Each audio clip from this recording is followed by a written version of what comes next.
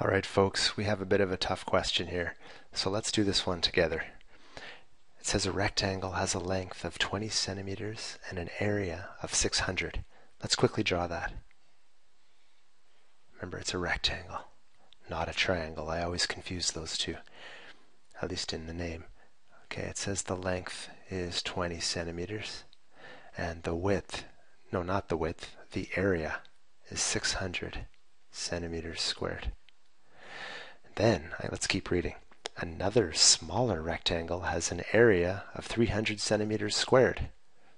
And they don't tell us anything more except for that it is directly proportional, which means we'll be able to solve something like this using that method that we've been talking about with two ratios equal to each other.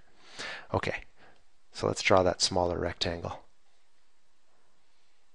Could have used another color, but oh well. 300 centimeters squared. Okay, so what do they want to know? The proportion that could be used to determine the width of the smaller rectangle. They want to know that. Well, that's actually a bit tougher because it would have been easier if they asked us, what is the length of this one? If they wanted to know the length, all we would do is call this x and say x over 20 is equal to 300 over 600. And then we'd be able to solve that. It's not so easy in this case. What we have to do first of all is figure out the length of this big rectangle right here. So let's do that.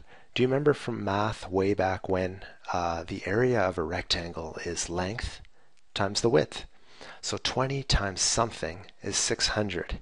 You can push pause right now and think about it, and let's just skip ahead, and I can tell you that 20 times 30 is equal to 600. So we know that this width is 30 centimeters. It's kind of a strange question because isn't 30 longer than 20? And isn't this the width? Isn't this supposed to be shorter than this side? That's a bit of a flaw in this question, but hey, sometimes math textbooks do that. It happens quite a bit actually. Just shows people aren't really paying attention. But we're going to keep solving this, okay, folks? Here's what you would do. So let's talk about just the width first of all. Sure, let's start with this width right here. We've got a 30 right there. And let's talk about the area. Since we have over here the area, let's talk about the area here and put it on the bottom.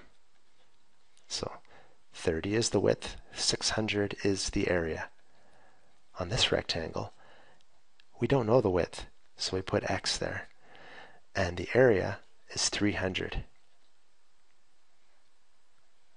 All right, what we've done here is we've just set up a proportion that when we solve it, and we don't know how to solve it yet, we'll find out what x is and we'll know what the width is.